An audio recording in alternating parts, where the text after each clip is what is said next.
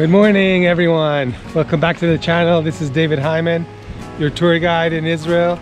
Today's tour is at the Banias Springs. So Banias is all the way up in the north of the country. The easiest way to get there is on Road 90 and then turn on Road 99. And you can see here, look at the blue River Jordan, how it starts at Banias. So we're actually on the border between the Golan Heights and Mount Hermon. This is Mount Hermon.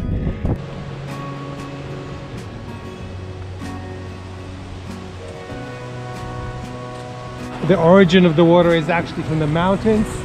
So all the rainwater filter through the rocks and they emerge from the base of the mountain in the form of a spring. So this is the Hermon spring, or the Banias spring, and it is basically a quarter of the water that feeds River Jordan. So the name Banias is a mispronunciation of Panias, Pan, P-A-N, from the name of the Greek god Pan. The city of Banias was extremely important for 1500 years due to its location on the road to Damascus and the abundance of fresh water. On our tour, we'll visit sites from the Hellenistic period, the 2nd century BC, and as late as the Crusader period. This is where the ancient temple of Pan was. They would place the idols in these niches. There's even a Greek inscription underneath. Another idol would be placed here.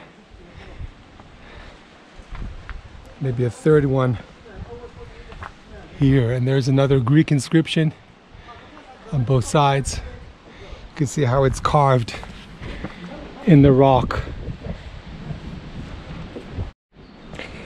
Here, Herod's son Philippus established the seat of his rule here, calling the town Ceasarea Philippi. However, the name Banias caught on, and Banias it remains until today. So in Matthew's Gospel, chapter 16, we read about Peter's confession about Jesus. When Jesus went into the region of Ceasarea Philippi, he asked his disciples, "Who do the people say that the Son of Man is?" The disciples are here with Jesus at this exact location, Ceasarea Philippi. This is the name of the town in the Roman period. And they probably see what we saw. They see this rock. They see the temple of the pagan god Pan. They see the spring. They see the water source.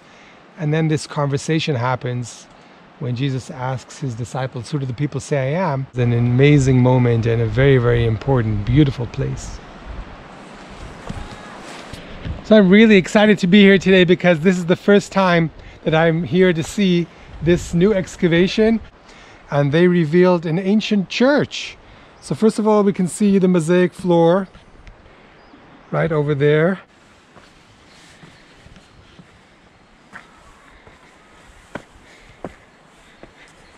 The river that we just saw historically emerged out of the cave of Banias. You'll see Palace of Agrippa. So King Agrippa was King Herod the Great's great-grandson. It's a view of the Palace of Agrippa II. So during the second half of the 1st century CE, Agrippa II expanded the city limits and enhanced it with beautiful statues and magnificent buildings. They found coins of the city of Banias. There's Pan playing the flute. The entrance was here. So this is Roman building, still intact from the 1st century.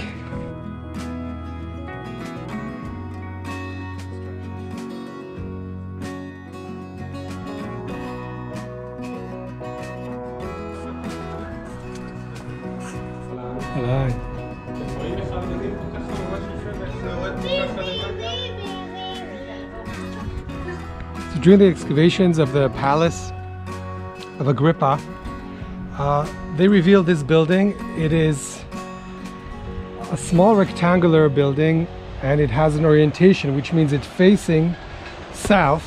So So this definitely could be a synagogue. Another reason that this could be a house of worship is because it's decorated with the most expensive material that they could find. These granite pillars, there's one here, one there, two in the middle, which probably supported a heavy ceiling. And one of the pillars was dragged here from the Roman city. This is red granite. So Banias was a very important city during the Crusader period around the 12th century. The only thing really that you can see from the Crusader town is the city gate.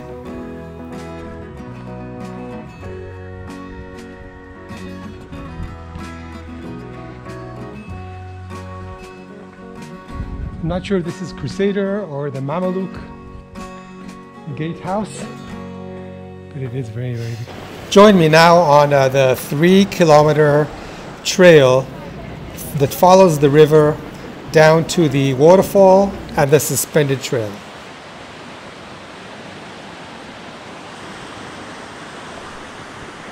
This is one of the most popular hikes in the whole country, walking from the springs to the fall. Well, we're from America. Yeah, are you recording us? I am. Oh, cool. For what? You want to be at my YouTube channel? Oh, you're gonna you do a YouTube channel? Yeah. Hope it's right. This park is managed by the Israeli Nature and Parks Authority, which means you pay admission. There's 2 gates. One is where I started the tour, near the springs, and the other gate is near the waterfall. Extremely beautiful place.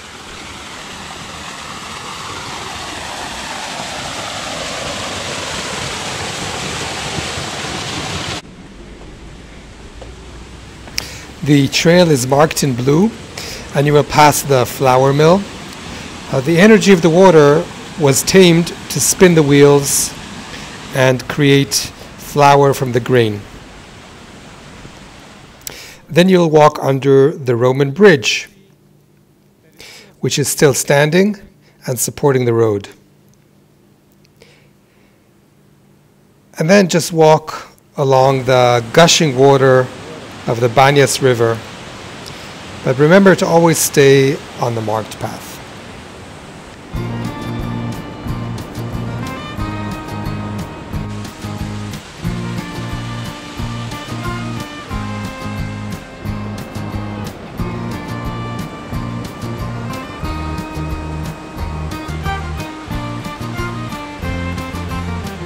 The water temperature is a constant 15 degrees Celsius, 15, which is pretty cold, I think. Yeah.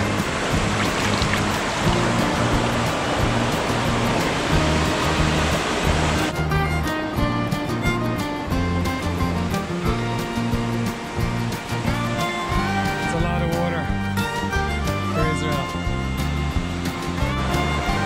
We call this pool the officers' pool because when this area was part of Syria, so the Syrian officers would hang out here.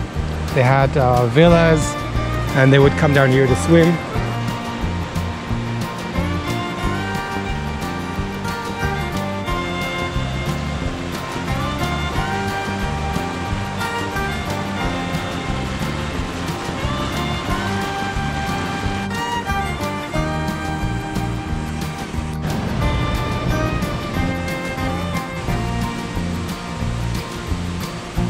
Suspended trail. Then 2004 construction started. In 2009 the construction was completed, and then 2010 trail opened to visitors. So this is the suspended trail. Ready? Here we go.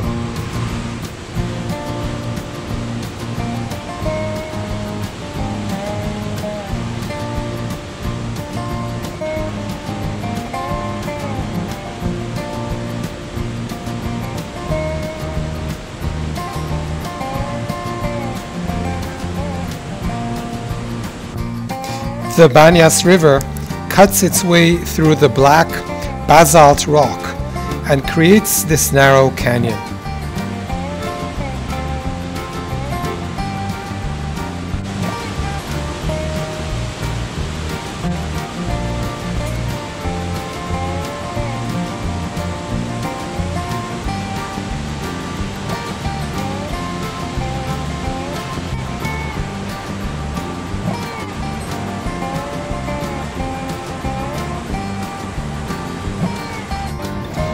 Join me now to see and feel the Banias waterfall.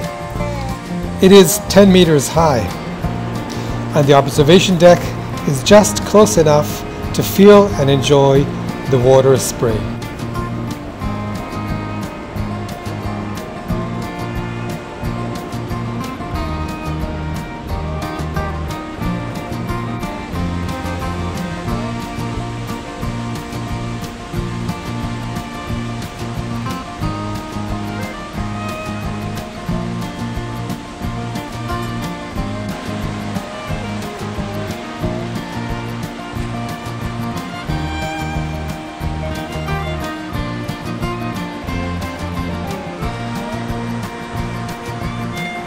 Until 1967, the village of Banias and the whole Golan Heights were in Syrian hands, and this whole region switched hands between Syria to Israel during the Six-Day War, 1967.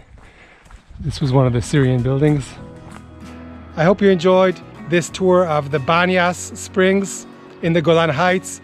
So if you did, please give me a big thumbs up. Please subscribe to my channel down below. And please write a comment, let me know where you'd like to go in our next tour of wonderful Israel. Until then, shalom shalom, take care, bye bye, leitrot.